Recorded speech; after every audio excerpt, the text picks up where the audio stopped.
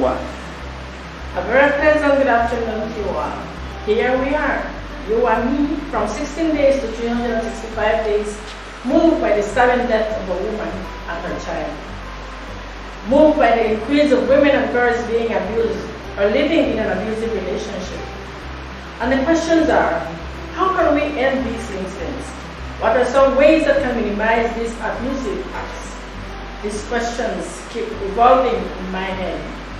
There must be ways on how to solve these problems or to minimize these incidents.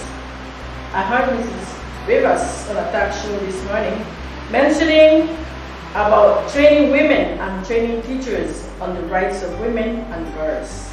I personally believe that this is a great idea, and the government, NGOs, and other interested organizations should push towards this and should include other women from the different villages and towns.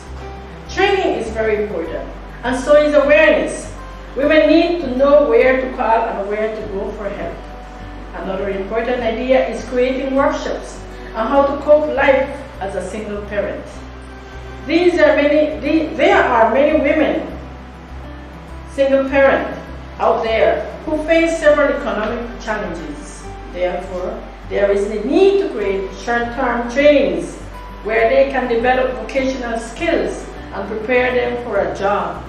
I believe that it is these economic situations that women engage in relationships which are not sane. Well, something must be done.